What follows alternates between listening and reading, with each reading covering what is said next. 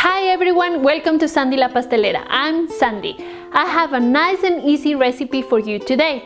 It's a very traditional flatbread from India and of course from here, South Africa. Today we are going to be making rotis. Rotis date back to more than 5,000 years ago from the Indus Valley civilization. To make rotis you will need 254 grams of white bread flour. And I'm going to do my own version because I'm going to use a tablespoon of olive oil, but you can use ghee or butter, or you can even make it without fat. You will also need 1 teaspoon of salt and 180 milliliters of boiling water.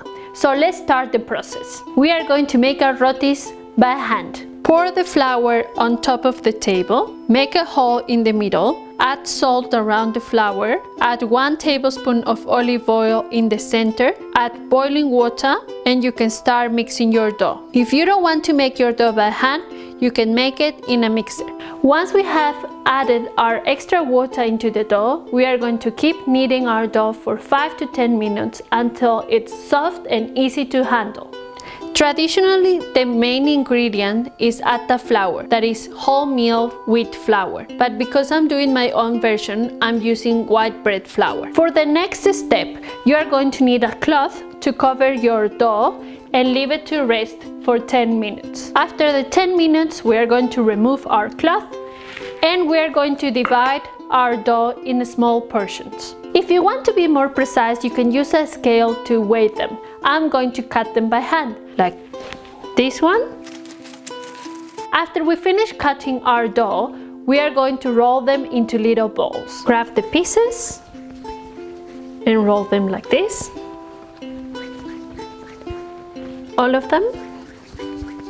We have finished rolling our balls, so we are going to make a line like this. You're going to cover them and you're going to start from the first one that you roll and go like this until the last one.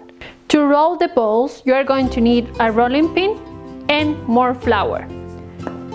Add the flour to the table.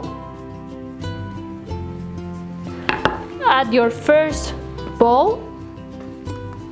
Add more flour on top and make a circle. Turn it and make a circle. Add more flour, and like that our first roti is ready. Once we have finished rolling our first roti, we are going to heat our pan and we're going to cook the rotis.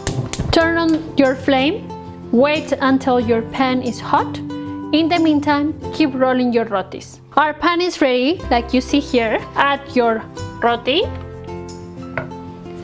You don't need to add any fat. You just need a pan like this one and then it will cook. Our roti is ready. Put it on a cloth and cover so it stays warm. Let's add another roti. Flip it over. Normally rotis are cooked on a tandoori, but if you don't have a tandoori, you can use a non-stick pan like this one.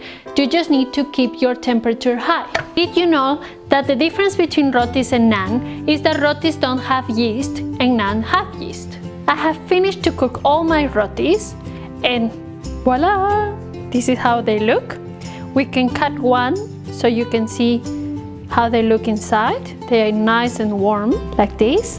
And the best part about making rotis is that you can enjoy them with a nice steaming hot curry. Thanks very much for watching this video. Please like it and subscribe to my channel. See you in the next video. Try the recipe at home and let me know what you think. Bye!